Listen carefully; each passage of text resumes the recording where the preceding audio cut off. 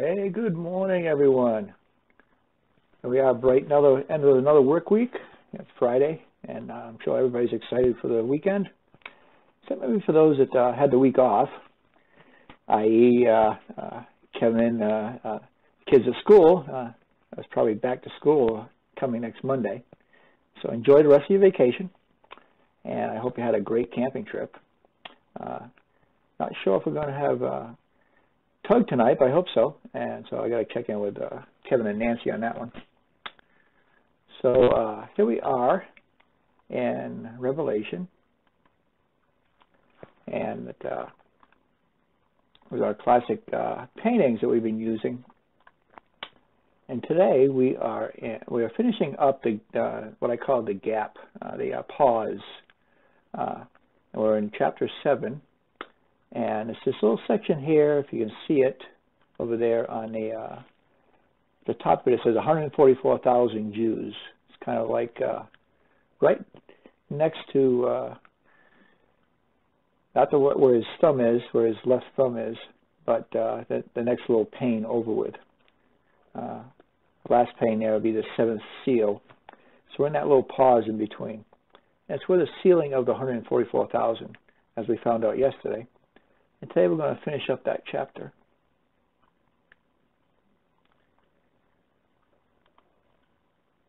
So let me bring over my little chart here and reiterate what we were saying. Right now we're in the where that little red and gray box is, the pause. That's basically the structure of the whole book of Revelation. You get the 7 seals with a pause in between 6 and 7. That lasts all of one chapter, chapter 7. And then you got the 7 trumpets. In between 6th and 7th trumpet, there's a big pause. It's actually chapters 10 through 14. And it's basically like giving extra information to help understand what's going on around the same time. And like I've started to notice, I mentioned it yesterday, that it seems like the pause is like a little bit of a current events, what's going on now, and also looks a little bit into the future.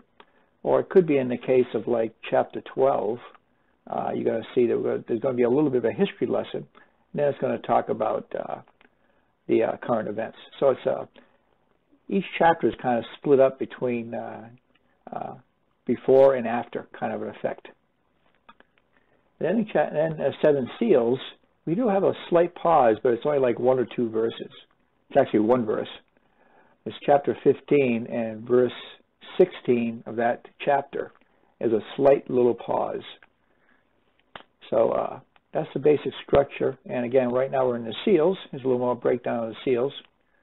We did the first 4 horsemen. And then we did the martyrs, being under the throne. And yesterday was, there was a cosmic changes, and we found out that about 25% of the world population had already died. Starting to think that a lot of that was might have been the Ezekiel 38 war, might have happened in that seal too. Not sure. It's a speculation. Or it could be that during the rapture, with all the chaos and people disappearing from cars and planes, and then you combine in the war. Antichrist coming on the scene, that could have been what, how so many people died. Right now we're talking about the 144,000 of the 12 tribes, and how they're different than the churches or the Gentiles, and that's kind of what I want to look at a little bit today. Let me turn myself down just a little bit here. I'm pegging myself on the meter. Okay, that should be a little bit better on your ears.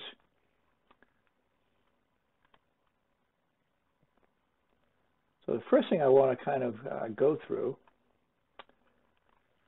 is, I'll start by doing some reading. So let me get my, did I say a prayer yet? I don't even think I said a prayer yet. No, I don't remember. It's tough when you get old. Okay, we'll say another one. Oh, dear Heavenly Father, I want to praise you and thank you so much for this time to look into your word, and that we always look to you for guidance, and that you can help us to understand what's going on here, and that we can learn from it and understand you even better. And Lord, I look so forward to that day when I get to see you in person and to worship you in person, and that we get to see what you have in store for us for eternity. In Jesus' precious name I pray. Amen.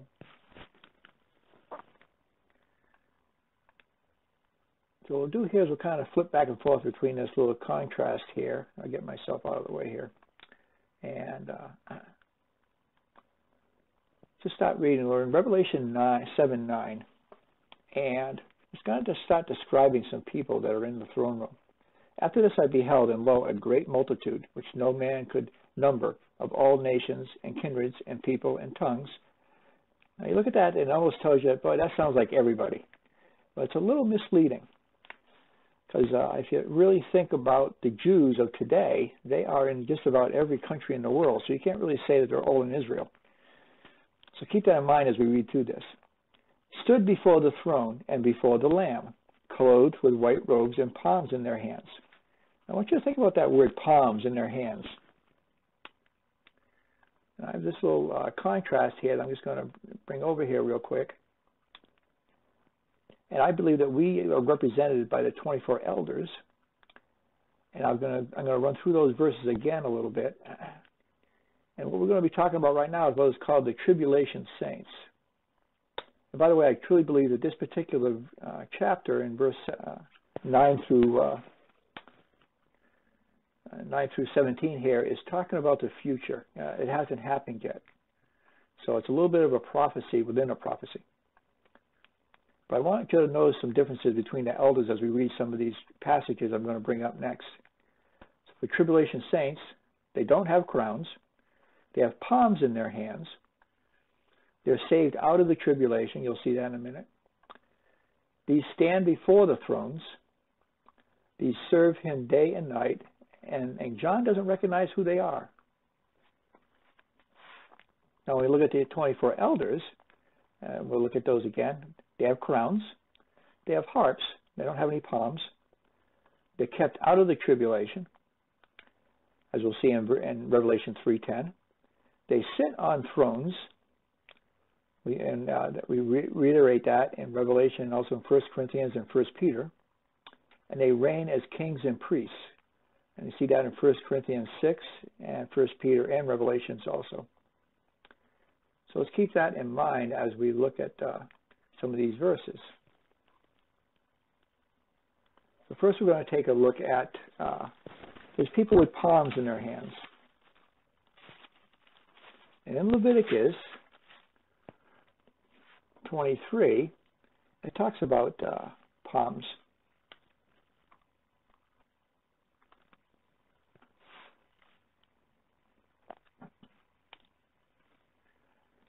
Okay. Also on the 15th day of the 7th month, when you have gathered in the fruit of the land, ye shall keep a feast unto the Lord 7 days. On the first day shall be a Sabbath, and on the 8th day shall be a Sabbath. Sounding very Jewish, right? We're in Leviticus here. This is the law as it was given by Moses to the Jewish people. And they're talking about Sabbath. And you shall take you on the first day the boughs of goodly trees, branches of palm trees, and the boughs of thick trees, and the willows of brook, and you shall rejoice before the Lord your God 7 days.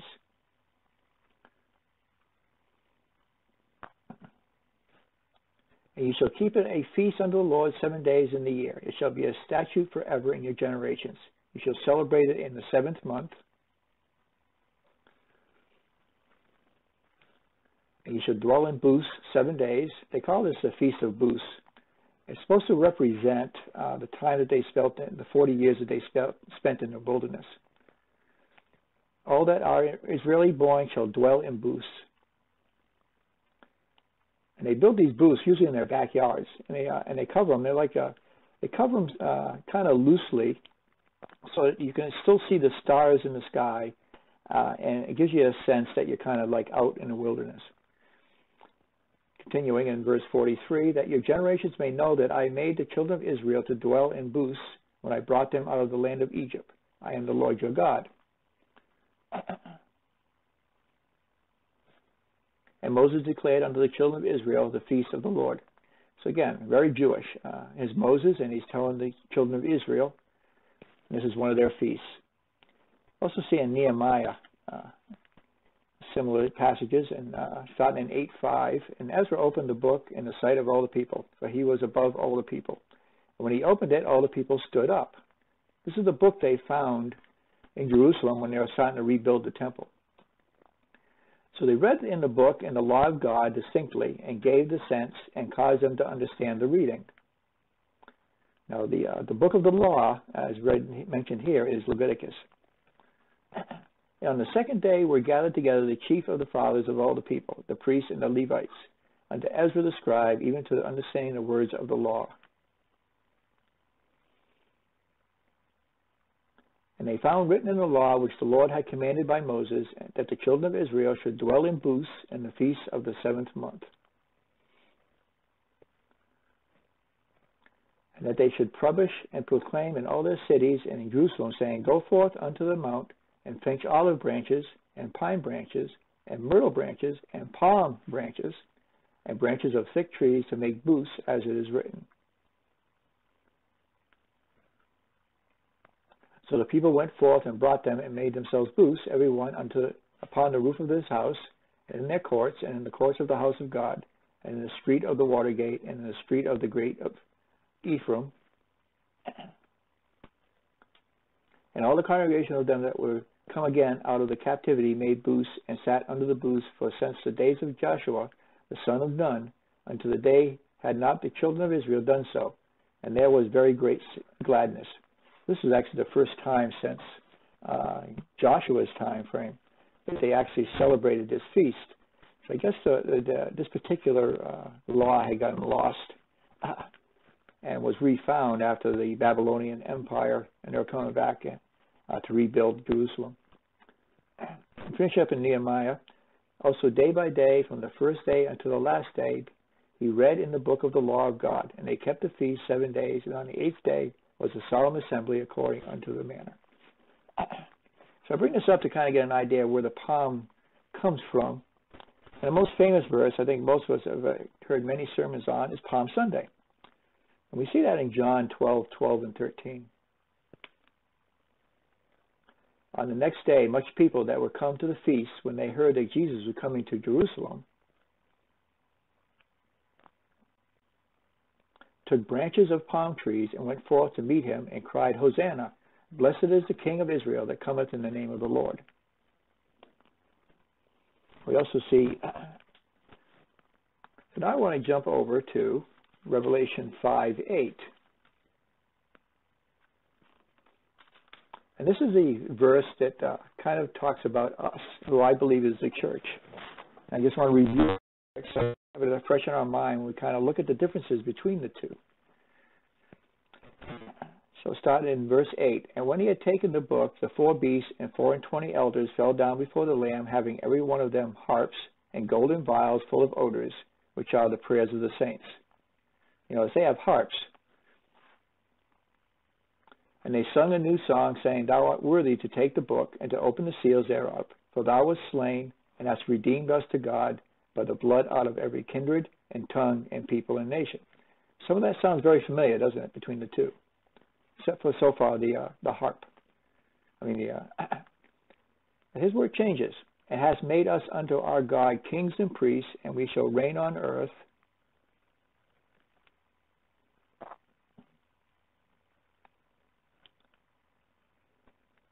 Then we jump over to Revelation 7. Oh, no, back to Revelation 7:10. So that was the brief overview of us and who the 24 elders are. So Revelation 7:10 says, and cried with a loud, we're back to those people that were we met in verse 9, who were standing in front of the throne, and cried with a loud voice, saying, Salvation to our God, which sitteth upon the throne, and unto the Lamb.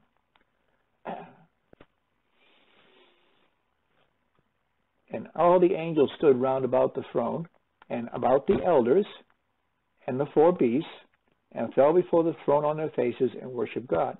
So you notice how elders is identified here, and the angels, and the 4 beasts.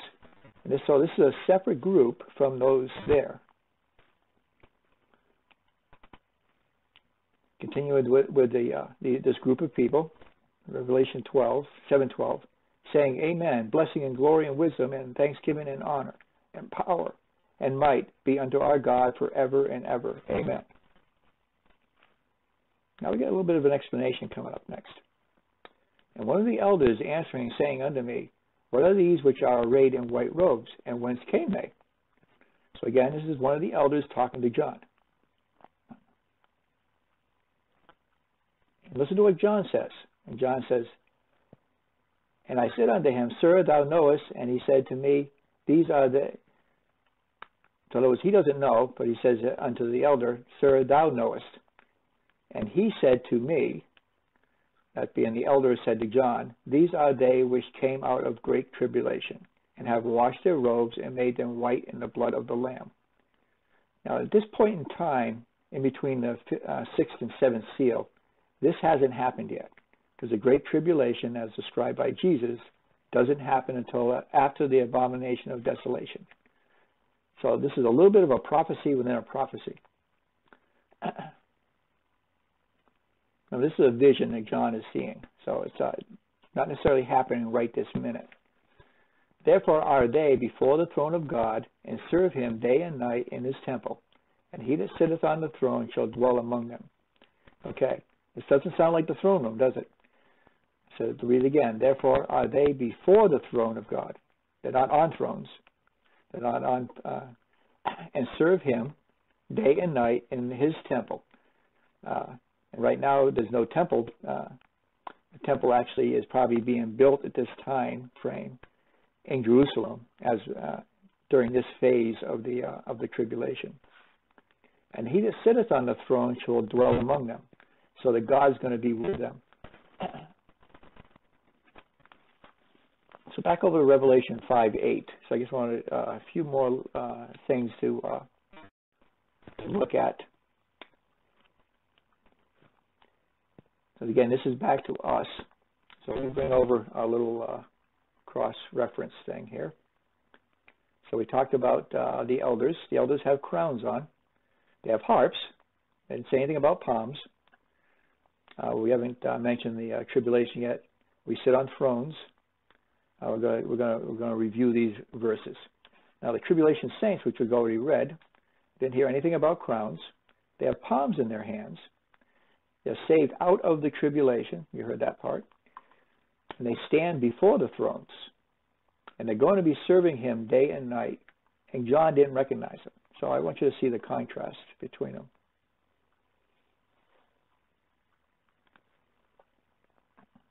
So back to Revelation. So this is us again, just to review. When he had taken the book,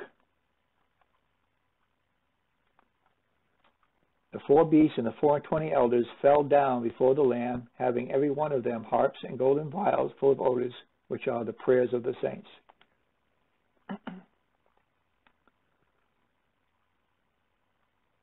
And they sung a new song, saying, Thou art worthy to take the book and to open the seals thereof. For thou wast slain and hast redeemed us to God by thy blood out of every kindred and tongue and people and nation. Okay, that's us now. But also over in Revelation 3:10, this is where the differences are about who we are. Revelation 3:10, this is during the church. I think it's Sardis, if I remember correct. Because thou hast kept the word of my patience, I also will keep thee from the hour of temptation, which it shall come upon all the world to try them that dwell upon the earth. That's that part that it says that will be kept out of the tribulation.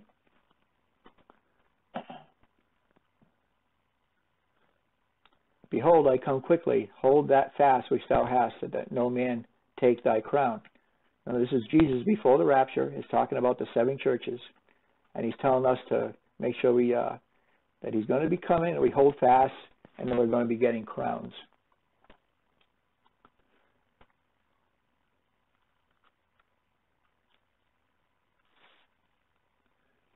And then also in 1 Corinthians 6:2,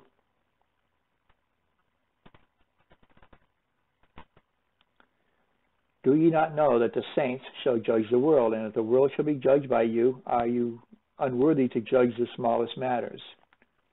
is talking about, remember, this is Paul talking to Christians in Corinth. So we're going to be judging the world.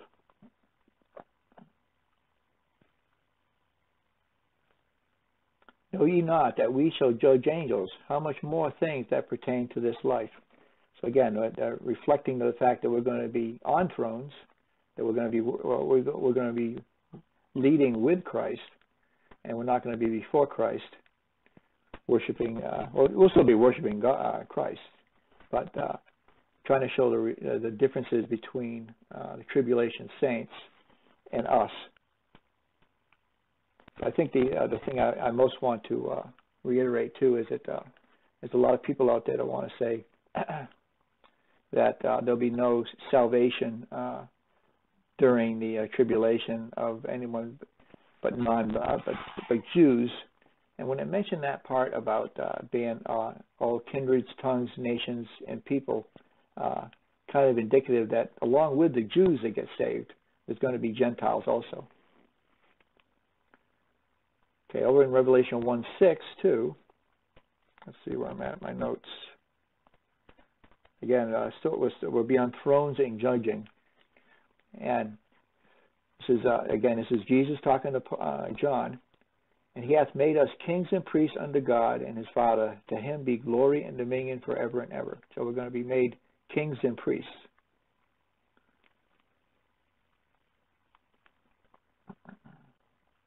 I want to just reflect on that part where it mentions that he's going to be serving him day and night in the temple.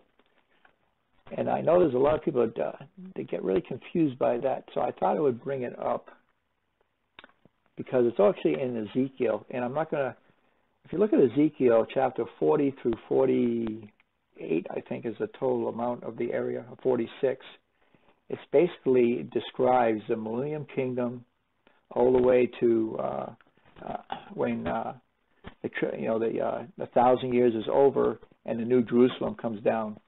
So like Ezekiel got this huge prophecy, and I think a lot of people don't realize it's there. There's also one in Isaiah towards the end. I think it starts in like Isaiah 63 or 64. That's two is about, it's actually more about the millennium kingdom in the Old Testament than there is in the New Testament. So it's something to keep in mind for you guys that are curious about what it might be like in the millennial kingdom. But here it talks about what it's going to be like for the Jews in the millennium kingdom. And I just picked out a few verses. So starting in Ezekiel 42. This is Ezekiel talking about the vision. In the visions of God brought he me into the land of Israel, and set me upon a very high mountain, by which was as the frame of a city on the south. So here Ezekiel is up on a high mountain, and God is showing him this big city. It's basically Jerusalem. And it's going to go through a very detailed explanation of what he sees. Again, I'm not going to do the whole thing. I'm going to a few verses in chapter 40 and a few more in chapter 43. I just want to show what they're saying about the worshiping in the temple. And the man said unto me, Son of man, behold with thine eyes, and hear with thine ears, and set thine heart upon all that I shall show thee. For to the intent that I might show them unto thee art thou brought hither. Declare all that thou seest to the house of Israel. So again, this is a prophecy to give to Israel. There's a lot of information in there that kind of helps us see what the millennium kingdom is going to look like. Our role in the millennium kingdom, I think, is going to be a lot different than what some of this you're going to hear. So I don't think we're going to be doing sacrifices in the temple. I think that's all Jewish. And I'm not exactly sure what our role is going to be completely. I have a feeling that we're going to be ruling and reigning with Christ. So I think we're going to be in other parts of the world, while most of the Jews that come out of the tribulation are going to be in Jerusalem, serving God directly in the temple and in Jerusalem. And we will go there to visit for a couple of times a year. It'll be mandatory. But that most of the time we won't necessarily be in Jerusalem itself. That's just a feeling of mine. I can't. There's lots of verses about it. When you start really getting into it, it's kind of fun to think about. I'm jumping now to Ezekiel 43. And this has a little more to do with the temple itself. And behold, the glory of God of Israel came from the way of the east, and his voice was like the noise of many waters, and the earth shined with his glory.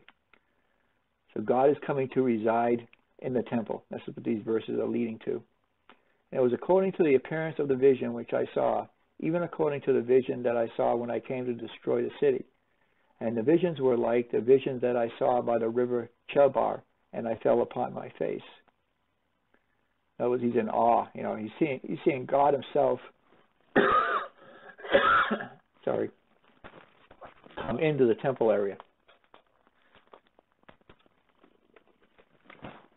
And I might mention too, this temple is the Millennium Temple.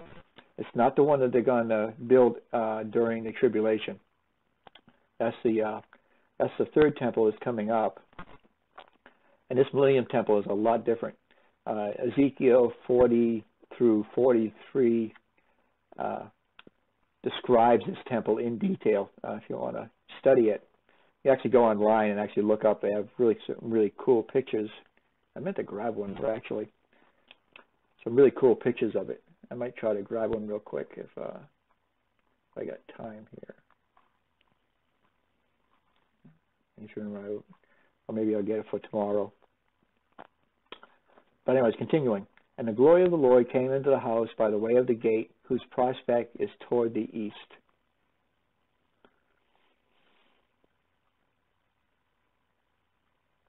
So the Spirit took me up and brought me into the inner court, and behold, the glory of the Lord filled the house.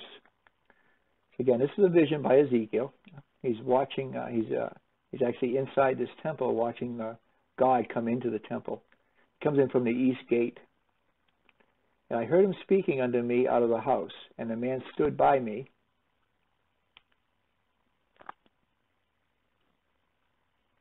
And he said unto me, Son of man, the place of my throne, and the place of the soles of my feet, where I will dwell in the midst of the children of Israel forever. And my holy name shall the house of Israel no more defile, neither they nor their kings by their whoredoms, nor by their carcasses of their kings in their high places. So that's the verse there that describes exactly where the children of Israel are going to be forever after the tribulation. They're going to be, I think it's basically the 1,000 years. So basically, you know, I'm guessing I wouldn't say punishment, because he's going to be, you know, it's going to be a beautiful world. It's going to be ruled and reigned by Jesus Christ himself. But it's more that, you know, for the last 2,000 years, the Jewish people have not recognized Jesus Christ as their Messiah. And so they're going to basically be spending about 1,000 years doing what they should have been doing back, you know, for the last 2,000 years. That's my take on it. But of course, it's going to be in a perfect atmosphere, and even as we'll read in some other parts of Revelation, it's going to be a really nice time. It's going to be a joy. Everybody's going to want to be there. We might even be jealous of them that they'll be there serving the Lord in the temple. So again, Ezekiel 43. I'm not taking up too much time. Through 48. And what Ezekiel probably saw. And this is the temple that they're talking about here in Revelation. So back to finish up our study here.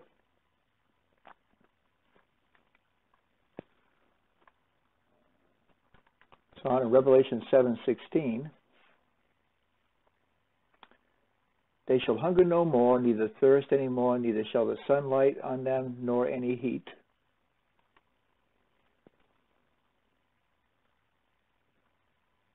For the Lamb which is in the midst of the throne shall feed them, and shall lead them unto living fountains of waters, and God shall wipe away all tears from their eyes. I just want to finish up that this particular episode is going to happen way down the road. Way at the end of Revelation. Talk about it again, but just to give you a little preview. So Revelation 21, starting at verse 1 through 7, we'll read for now. And I saw a new heaven and a new earth, for the first heaven and the first earth were passed away, and there was no more sea.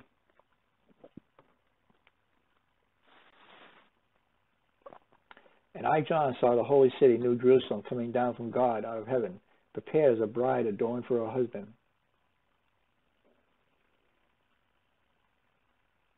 And I heard a great voice out of heaven saying, Behold, the tabernacle of God is with men, and he will dwell with them, and they shall be his people, and God himself shall be with them, and be their God.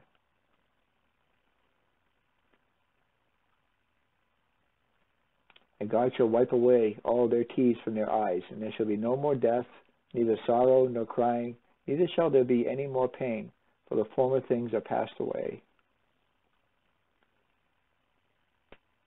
And he that sat upon the throne said, Behold, I make all things new. And he said unto me, Write, for these words are true and faithful. And he said unto me, It is done. I am the Alpha and Omega, the beginning and the end. I will give unto him that is athirst of the fountain of water of life freely.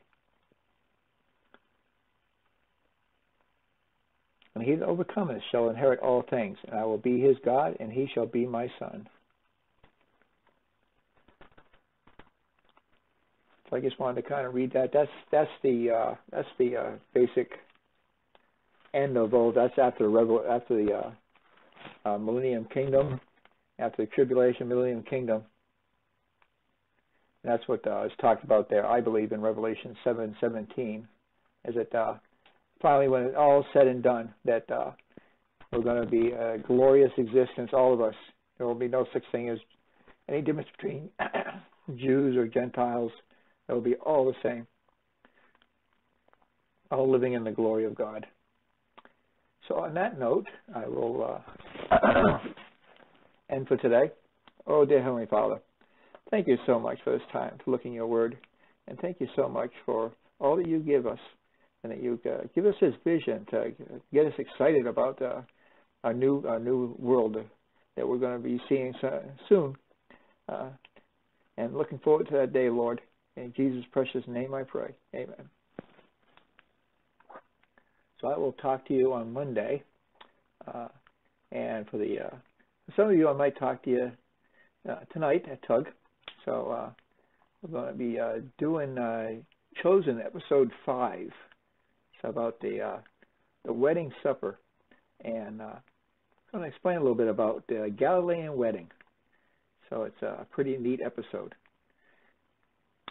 So we'll talk to you later.